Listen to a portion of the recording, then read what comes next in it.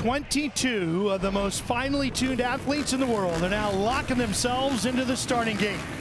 These men are willing to push themselves and their machines to unthinkable levels to achieve their dream. Monster Energy AMA Supercross and FIM World Champion, making massive sacrifices. Well, that's just a part of their everyday routine. They handle broken bones the way the rest of us deal with the common cold. They don't know fear. In fact, they just grab a handful of throttle and roost fear in the face. For one of these racing heroes, the dream of becoming Monster Energy AMA Supercross and FIM World Champion is about to begin. And it will begin with this gate drop that kicks off the 2018 Monster Energy Supercross season. Can Barcia put himself in the conversation? Can Anderson win another opener? Can Tomac have a better start than last season? And then just Roczen, question mark. That's what I have. Which one of these riders will fulfill their dream of being champion this season? It all begins with this gate drop.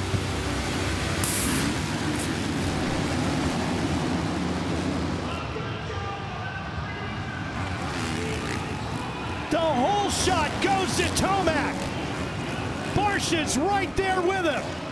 Around the outside goes Barcia. He's solidly in second. Martin's there in third. Oh, and Musquin gets to the inside of Anderson, and that's going to back him up just a little bit. Remember, Anderson and Barcia were your heat winners. Roczen's a little bit deeper in the field, inside the top 10. How about Martin there, the 6 on that Geico Honda? He's the spoiler. 250 rider on the east.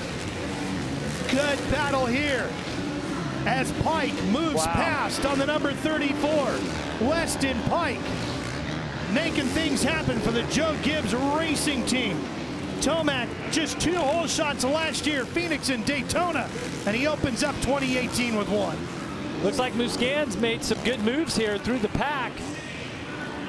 He's going to come through in 4th.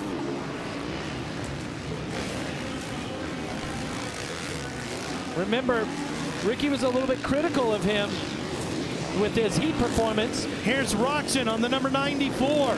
Right now showing in 10th. Oh, look at that inside line, just using the brakes that the Honda has. And that's Bowers on the 69. He's trying to get around him, and Baggett coming along as well on the number 4. Bowers, look at that. That triple after the finish line is quicker, and it sets you up on the inside. I don't know why very few riders are using it.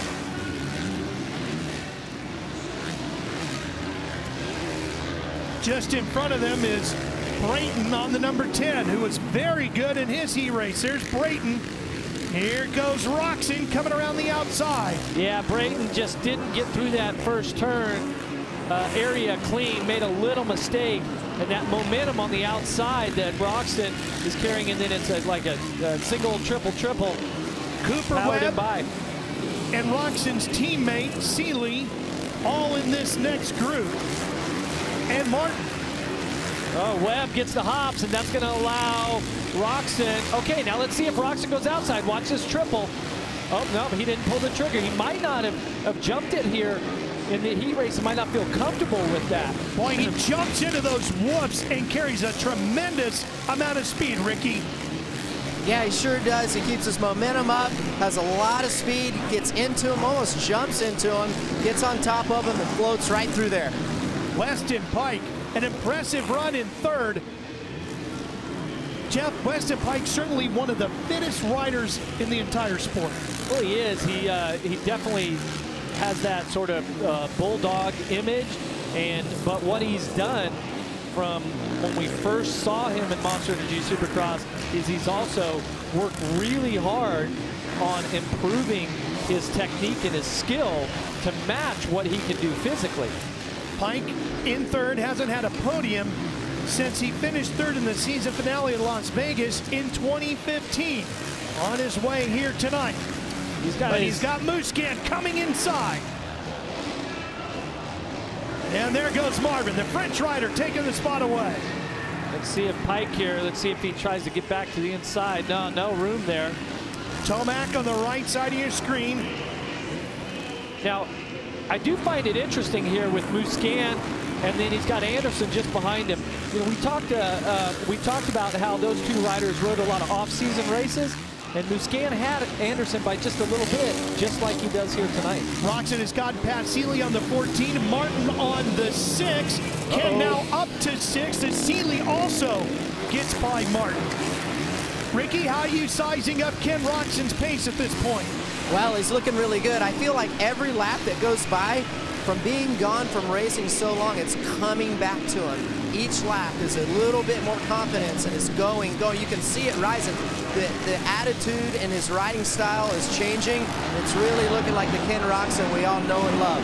Pike and Anderson fighting over fourth here. Jason Anderson on that Rockstar Husqvarna number 21. And Weston Pike having a really nice effort here tonight on the Auto Trader. Joe Gibbs Racing, Yoshimura Suzuki Factory Racing Machine, number 34. Well, there's just over 45,000 fans here packed into Angel Stadium of Anaheim. And when Anderson made that move on Pike, that was for fourth even. The crowd was coming alive. Now let's see. Oh, that could have been massive as Roczen's foot comes off. Oh, wow, was that close, Jeff? Yeah, and that's the same section where Dean Wilson had that hard crash. Here it is right here, because you're trying to jump over and like kind of stay low through all that. That was close. That'll get the heart rate up a bit. And remember, it's just a little mistake like that is what can take you out of this championship. And as good as Roczen has been through his career, as fast as he has been at times, he's won main events. He does make those little mistakes, but that time he pulled it off.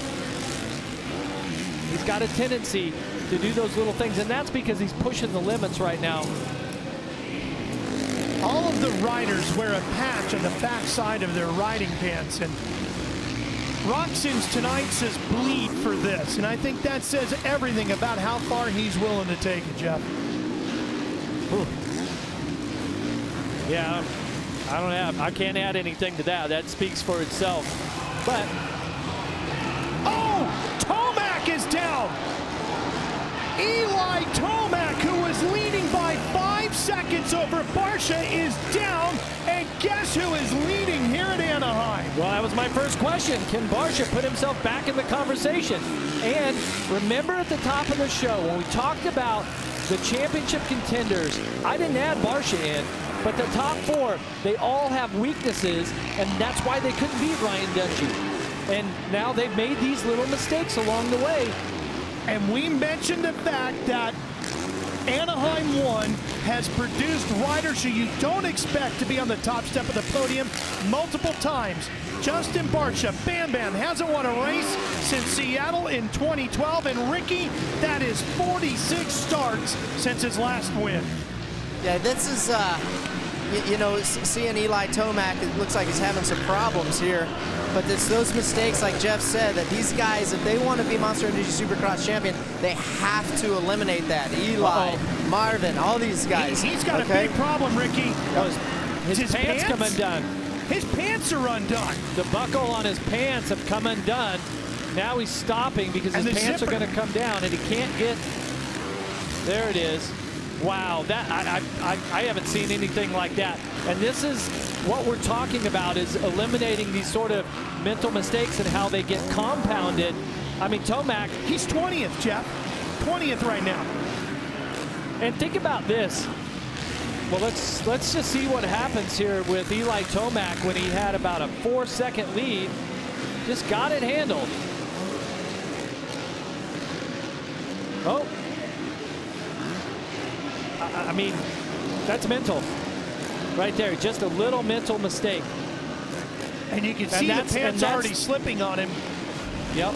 And so now as we look forward here to Barcia, the number 51, the thing that comes to mind to me is how much Yamaha struggled last year with Cooper Webb as a rookie and Chad Reed as a veteran, and they just couldn't seem to get it together. And now they hire Barcia as a fill-in rider for the injured Davey Millsaps, and he's out front leading. He's going to have his hands full because Musquin here on the KTM has definitely focused and brought his game up for the main event. And let's not forget Anderson just a couple seconds back also. Barcia won his second career 450 start, and twice in his first 14 starts hasn't won since. Pretty long drought. And we talked about how much momentum Musquin had coming into the season opener, having won the Monster Energy Cup in Las Vegas back in October and $1 million check. Then he won the Red Bull String Rhythm. Then he won the King of Paris and the King of Geneva. And can he win the season opening round now of Monster Energy Supercross? There's your new leader. Well, that's what I told you guys about that 180 right there. After that triple is that they're going to keep trying to work the inside closer and closer. Musquin has just made it look very, very easy. Should not discount the fact that he's been riding under the Red Bull KTM tent, training partners with the former champ or the reigning champ Ryan Dungey, and he's picking up right where Ryan left off. Jeff, Eli Tomac is dead last in 22nd. Well, Ricky, this has got to be absolutely crushing to his title hopes. I mean, I know it's just a season opener, but mentally, that is a massive hit. Well, it sure is, coming off of last year's Supercross season. At the end, we all know what happened, and for this to happen in the first race, like Jeff said, a mental mistake.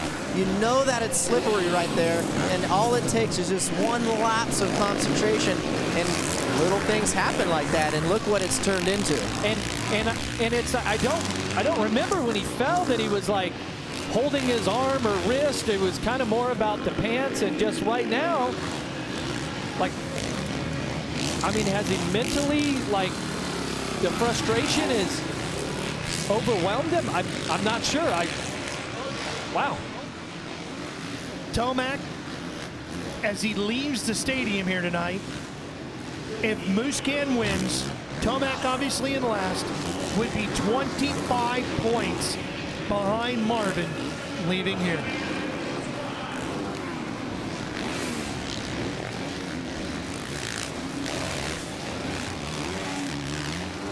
An incredible story as this season begins. Jenny, what do you know about Tomac's situation here? Well, and just trying to get a word quickly from his team, it was the shoulder that has been bugging Eli Tomac, so that's the latest, guys. He did slam pretty hard into that jump. I mean, because his body language really didn't give us any indication that way. I kind of wondered, was he holding his left arm or something a little bit, but here's Barcia with Anderson right behind him.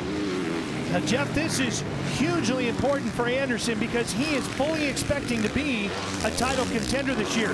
Third is great. Second would be a lot better. Oh, yeah. No doubt. He has got to get this. Watch the speed he's going to carry right here. Oh, Barcia wicks it up. Here comes the inside.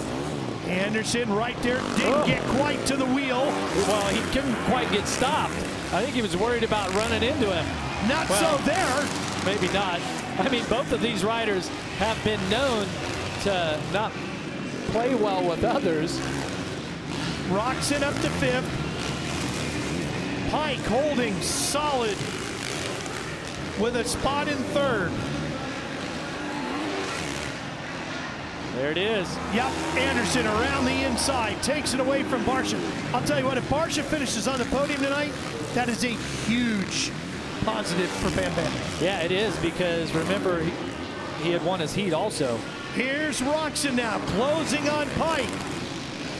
If he can get around Pike, maybe he has time to run down Barcia and complete this opening night with a spot on the podium. What a story that would be. It's got about 5 seconds between Pike and Barcia,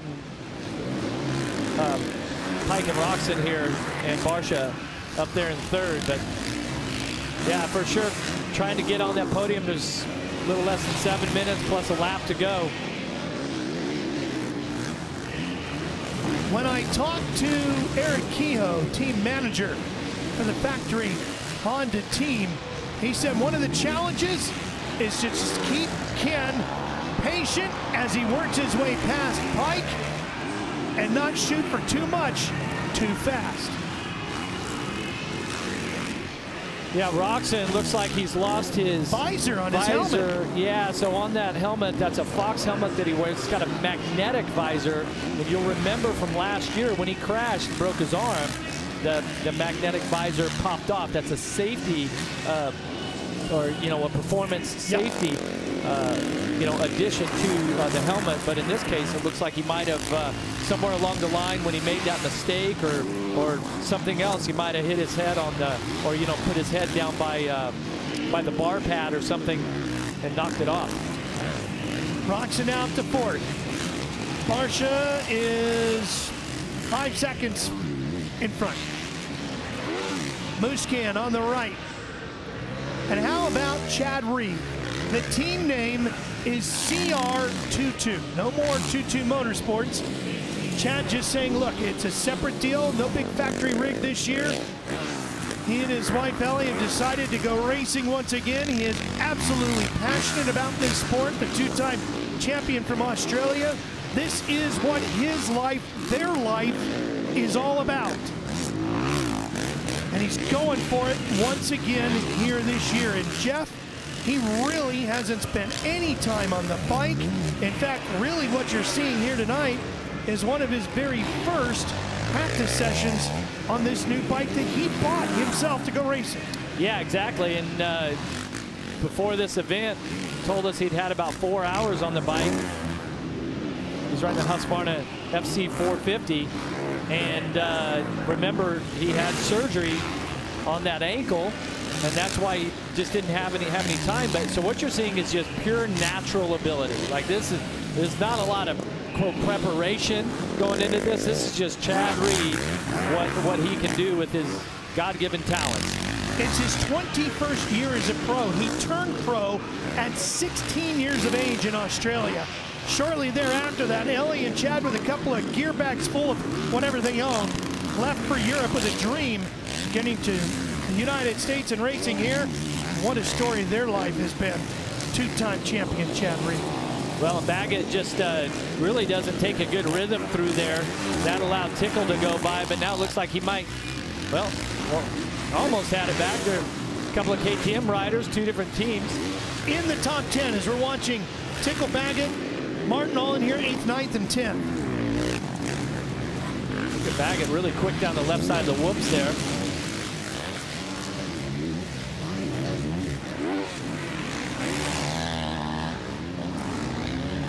The track has just been awesome. How many lines choices that there has been. I mean, these flat turns there in the final turn and then the first turn, riders are going wide on these flat turns.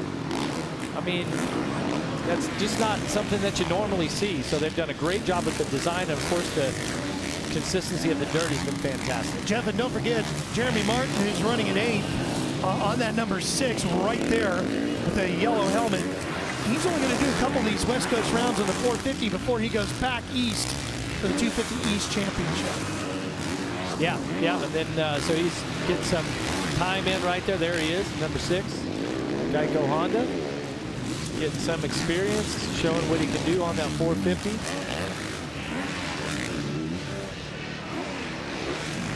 Two and a half minutes and 1 lap to go tonight in the season opener.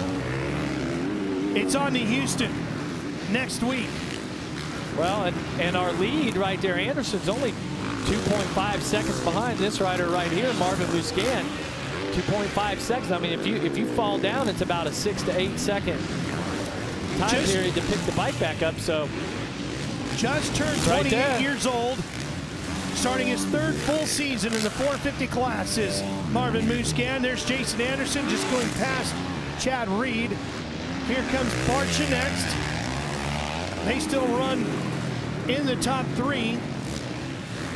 Roczen has gained a little bit of time, but not yet onto the backside of Barsha. Anderson lost just a few tenths right there. I was wondering if he was going to pull another Houdini like he did on Cole Seeley a few years back in the 250 West. Made the pass for the lead with 2 turns to go. It'd be nice to do it in the Premier class here. He's not letting up. There's a minute 23 plus a lap to go. Anderson, he's charging hard still, and he's going to keep Musquin honest. Musquin's going to have to ride as hard as he can all the way to the finish if he wants to win the opener here.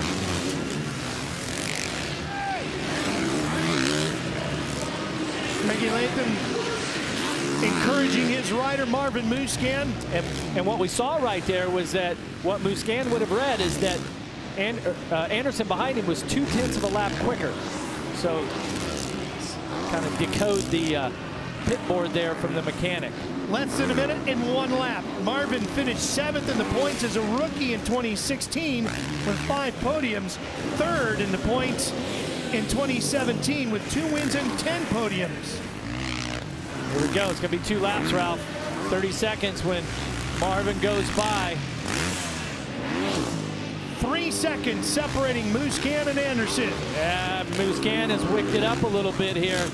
All that Anderson needs, though, is one little slip up by Musquin with a lapped rider, possibly grab a little bit too much front brake, and then all of a sudden it would give him that 3 seconds that he needs to make a race out of it here with 1 more lap to go. One of the things Marvin told me when I asked him earlier today at Track Walk, why do you feel like you're ready to be the champion this year? He said, you know, I learned a lot about dealing with pressure, watching how Ryan Dungey handled it when he was battling for his 4 titles. Of course, them being teammates for a couple of years, he saw it up close. Sorry, we had 2 to go. There's the white flag. I mean, it's one thing to watch and learn, but then you also have to go execute. Pretty impressive ride here so far, because Musquin, remember, he was only 5th on the first lap across the finish line. So you got to think he probably had a couple positions further back around the first turn area. But he's sure making that Red Bull KTM look good here tonight.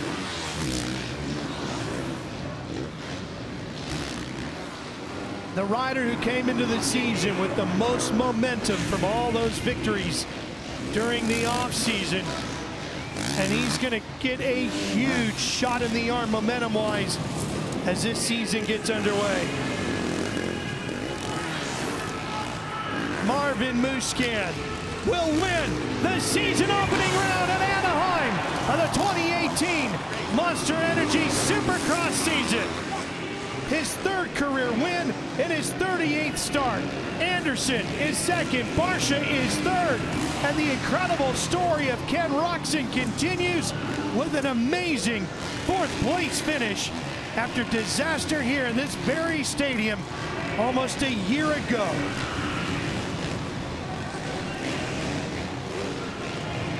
Yes, Marvin Musquin continues to be the fastest rider in Supercross competition as he takes the opening round here tonight.